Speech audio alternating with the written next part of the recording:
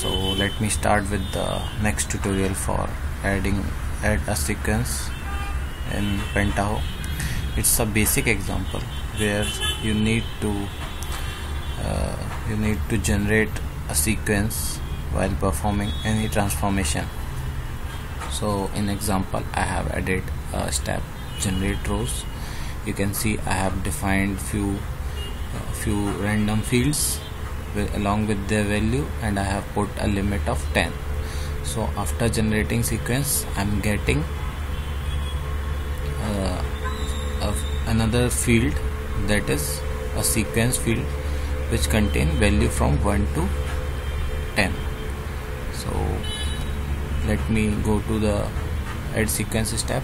So here, as you see, its first is step name of the value, which you can define any field value which you would like to get in output. So here I have defined sequence field, and if you want, you can get the data, you can get the sequence from the database connection.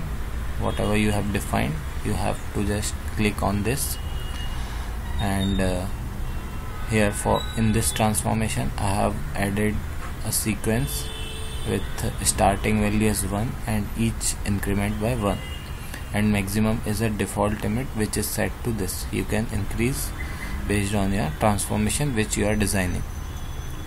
So here I am pressing OK. One more thing I would like to add here is counter name, that is optional, that I will be showing you in the next tutorial, but for this tutorial I am giving you a basic example for adding a sequence. Okay, so here I am going on the add sequence step, right click on this, and I'm going to preview this step.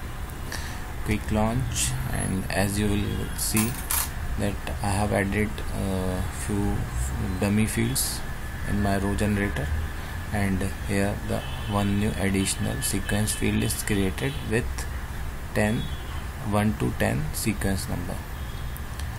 Hope you understand this. For any query, let me know in comments. Thank you.